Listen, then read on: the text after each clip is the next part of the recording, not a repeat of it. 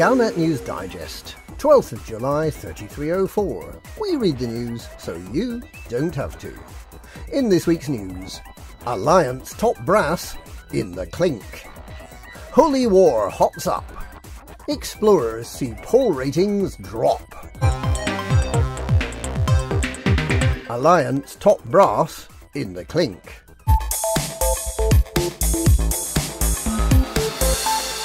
Admiral George Varma, one of the most senior of the Alliance Council of Admirals, has been arrested on suspicion of being the evil mastermind behind the League of Reparation.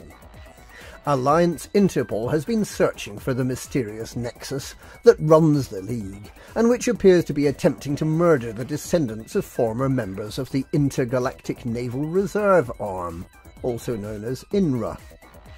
It's also alleged that he was diverting military weapon shipments to the League. Prime Minister Mahan is reported to be shocked by the allegation, but has said that there is clear evidence implicating Varma in the League's evil actions. In a slightly mealy-mouthed statement, he said he hoped the trial would be fair. News of the Admiral's criminal activity is particularly unexpected, as it was Varma who sponsored the promotion of Riri McAllister to replace Fleet Admiral Telemag Buchanan, who was murdered by the League. McAllister vowed to hunt down and destroy the League terrorists.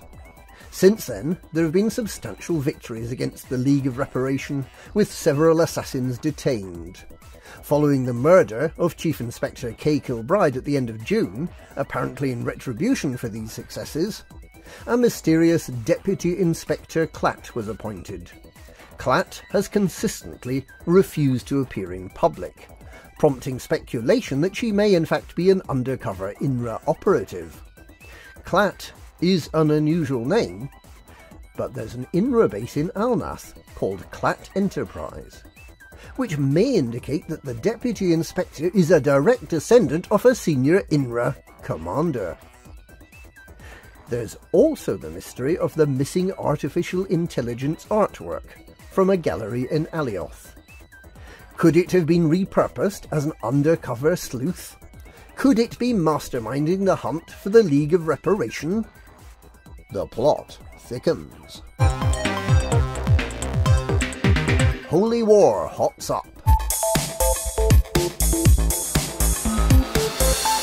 Amidst the rash of apocalyptic cults that have sprung up since the return of the Thargoids, one stands out for special condemnation, and the Voidoids are the ones leading the charge. There are plenty of suicide cults ready to lock themselves up in a remote outpost and commit mass suicide rather than suffer defeat at the tentacles of the Thargoids. Let's all kill ourselves, that'll show them.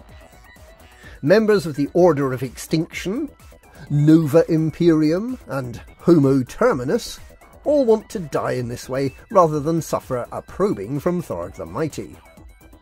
They are harmless cults and in many ways a problem that will solve itself, given time. But the Fargod cult is different. These cowl-wearing worshippers of green goo allege that they can survive the Thargoid invasion, and that a deity called the Far God will come and rescue them and destroy the rest of humanity. But the truth is far more sinister.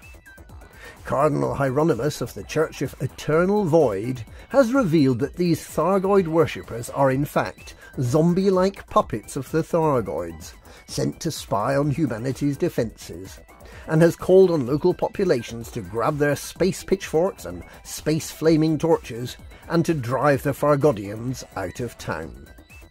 Citizens have welcomed this intervention by the Voidoids, a sect which worships the ancient Guardians, and believes that faith in the Guardians will drive the Thargoids away. It's a natural extension of these beliefs to attempt to drive out those who venerate the Thargoids, confronting them on the streets and smashing the windows of their creepy chapels. The galaxy will be a better place once the Thargoids and the Thargoid sympathisers have been eliminated. Explorers see poll ratings drop.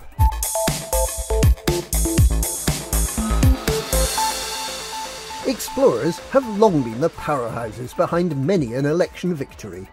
Their boyish good looks, their tales of daring and adventure, and most of all their willingness to sell their exploration data one system at a time, has been able to capture the voting public's imagination like nothing else.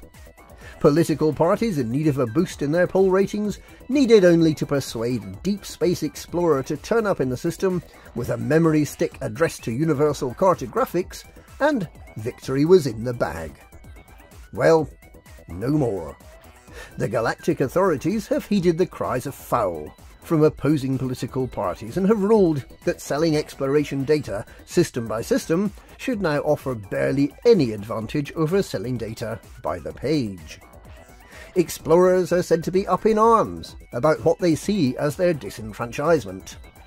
The reality is that they're all fat blokes in their underpants, with a personal hygiene problem, long beards and toenails like Kraft cheese slices.